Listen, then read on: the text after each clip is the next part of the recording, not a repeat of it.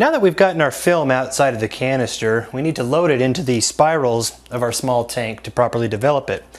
This is one style from a company called Patterson that greatly simplifies the task of loading it on. As you can see, the two sides of the spiral alternate and can twist in opposite directions. As you'll see in a moment, this feeds it onto the roll. Another style involves metal spirals. A little bit more difficult to use, but a little bit more versatile as well. Again, either one works equally as well, and it's up to you to decide what you like better. Now in this case, and again remember, you want to do this in a completely dark environment.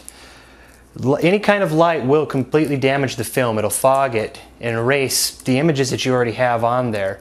So again, it takes practice, but it's very easy to do once you get the hang of it.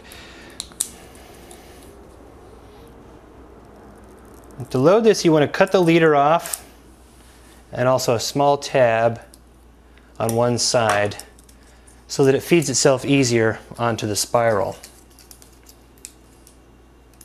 Now for the first few inches of film, it doesn't matter if you touch them, as this was to load it into the camera already anyway, and it's already been exposed to the light for the first few inches as well. So go ahead and feed that into your canister and feed that into your spiral.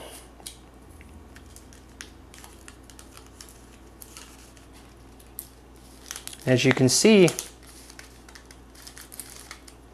as you rotate it back and forth, it draws the film off the reel.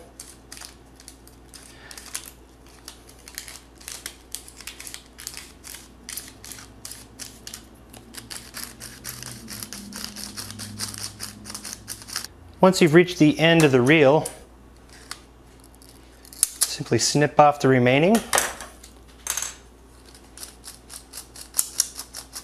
and finish loading the roll onto the spiral.